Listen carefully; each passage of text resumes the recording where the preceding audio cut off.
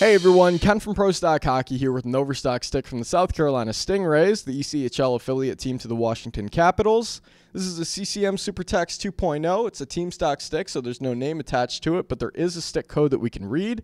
The first row M tells us where the stick was manufactured, followed by a P90, which is the ProStock curve pattern name for the P29 retail curve.